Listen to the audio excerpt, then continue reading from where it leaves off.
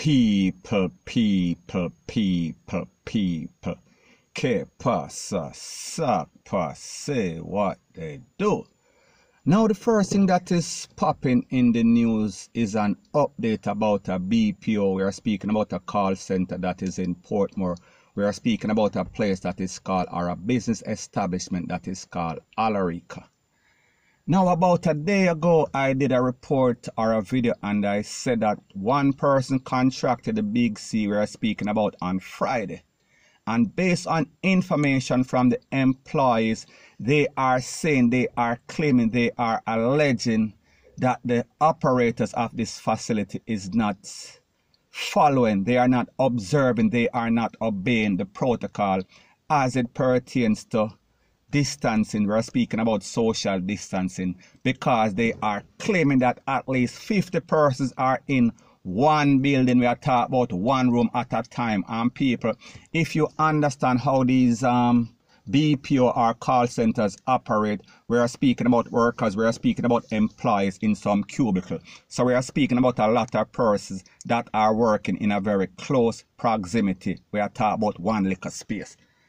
So anyways, after Friday, when one person was tested positive for the Big C, we saw that the Ministry of Health, they stepped in and they put a temporary closure upon the place. However, based on the information from the employees, it is said that they were getting email from the operators of this establishment, and they were claiming that they are going to reopen, they are going to sanitize the place, and they are going to reopen within a week. However, since that time we are speaking about on Monday, our next person has tested positive. So people, we are talking about 2 people in a one establishment, one little business, one little building. So people, you know that that is problematic, because of the fact that it is said that this place employs over 500 persons, and at least 50 or 60 persons are working in one little room. So people, based on the information from the Ministry of Health, we are speaking about Dr. Christopher Tufton, he said that they have tested at least 60 persons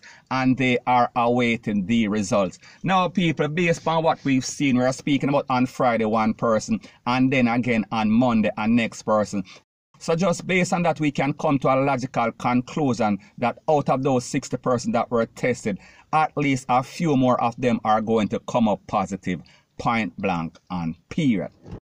So just based on the fact that one employee tested positive on Friday and then a next employee tested positive on Monday, we see that the Ministry of Health, and specifically the Health Minister, we are talking about Dr. Christopher Tufton, he is implementing stricter and more stringent rules and law as it pertains to the Social Distancing Act and also the Disaster Risk Management Act. So people, the moral of the story is this. We see that when these foreign companies, we are speaking about these foreign entities, they come to Jamaica and them set up shop. They don't want to obey the rules, laws and regulation. They think that they are above the rules and the law because them coming with a bag of money. And people, we see that it seems that the government of Jamaica has been bowing lately. However, we see them realize that this thing we are talking about, the Big C, it is very serious.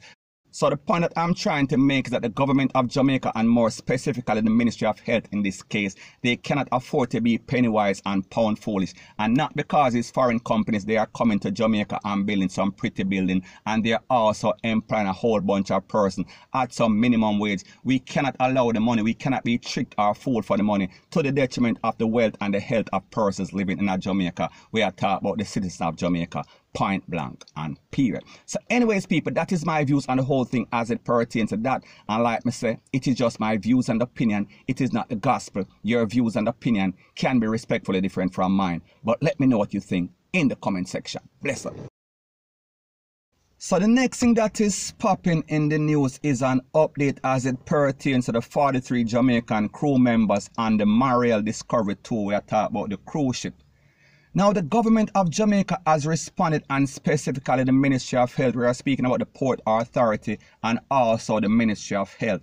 And they are saying that on April and or about April 2nd, 2020, this ship, we are speaking about this cruise ship, they basically docked at a place called California Bluff, and we are speaking about a place that is about 13 miles south of Port Royal. So in actuality, they did not actually dock. We are speaking about in Kingston. So in other words, they made a stop to refuel the ship. However, based on what the government is saying, they said that the captain of that ship, we are speaking about the P0L Discovery 2, he made a decision to withdraw the request of those members before a decision that was pending was made. So my point is this: it seems like he was in some sort of haste, and we see that the government of Jamaica is getting blamed for something that they are not guilty of. Point blank and period. Now, based on what has been out there on social media, we see that the government of Jamaica is getting a bashing because people are claiming, people are alleging that they are wicked and that they are not taking back their people off the ship. But people, the truth and the facts that the government of Jamaica responded to the captain of the ship and the agent of the ship. And they said that because of the protocol, because of the new rules, as it pertains to the Big C, they have to seek an exemption. However, that exemption is going to take a little time. We are speaking about maybe a couple of days. However, like I said, it seems like the captain and the agent, they were in a rush.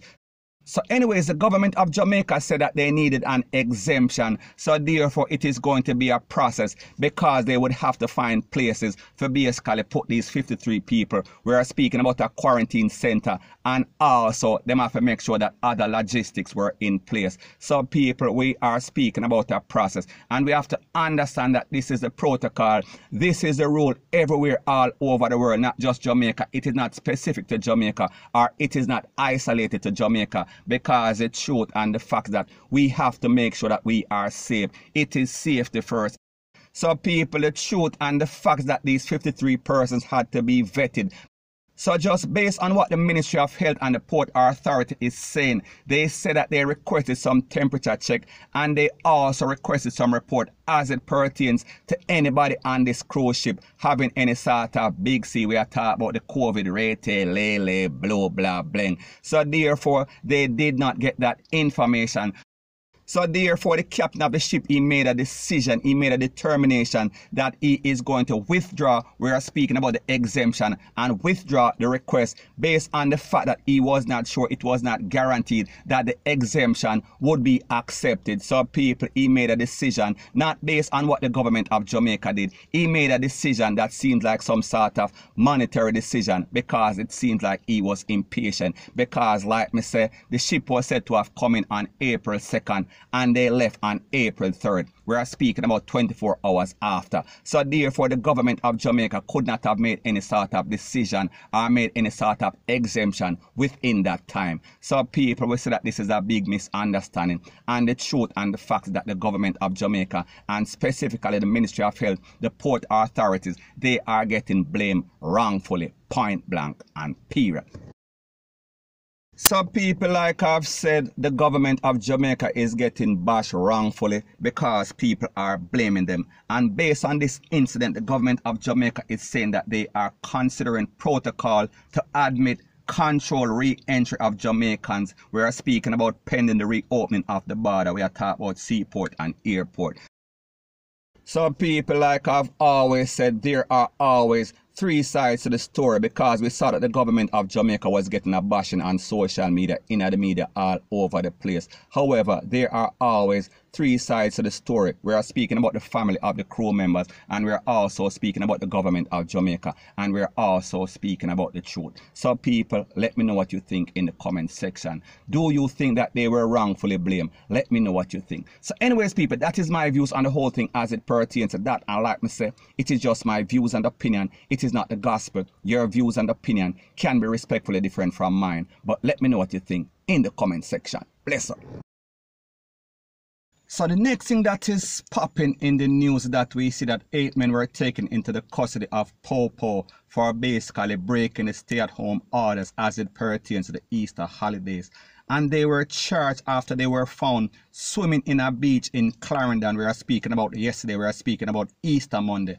And it is said that they were taken into the custody of the Lionel Town P0L, and head of the corporate communications unit for the JCF. We are speaking about a person whose name is Stephanie Lindsay. She said that the P0L saw the 8 men splashing and dashing in a beach in Clarendon. And based on information that she has, it is said that these 8 men, they are from Spanish Town. So people, them leave all the way from Spanish Town and end up in a Clarendon, in a beach. We are talking about 8 men, a splishy splashy.